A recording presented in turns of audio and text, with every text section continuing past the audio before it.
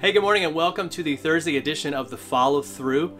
And you're probably wondering, why am I wearing a Flyers jersey? And I'm wearing it because I'm just hoping that this COVID thing can be over, right? So we can all get together and kind of life can get back to some sort of normal.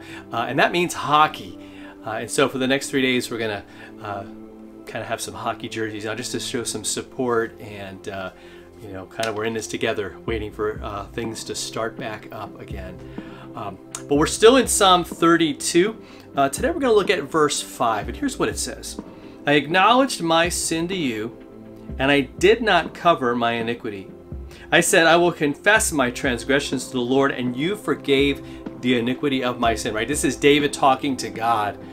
He said, look, here's kind of how I'm going to proceed. I'm not going to hide anymore. We talked about that last week.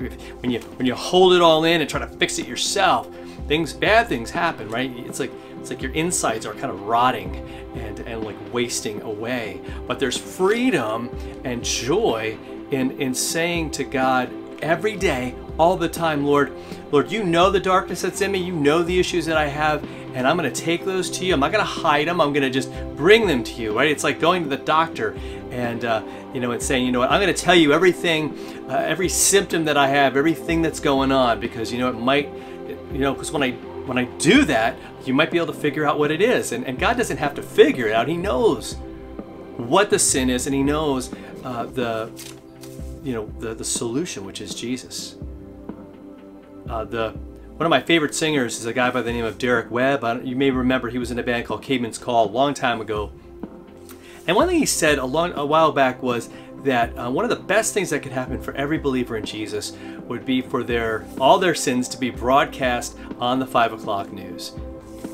Now I'm sure that none of us want that to happen. But his point is that, you know, if everybody knew everything about you, the worst, I mean, what could they have like over you? Like, what secret? There would be none, right? What could they what dirt could they conjure up? There would be none. And that's kind of what the point that David is making here. Like just go to him, trust that he can forgive you. That was David's experience, that God forgave him. See, and sometimes we're afraid. We're wondering, you know, that maybe what we've done is too much, but there's no sin that Jesus did not die to forgive.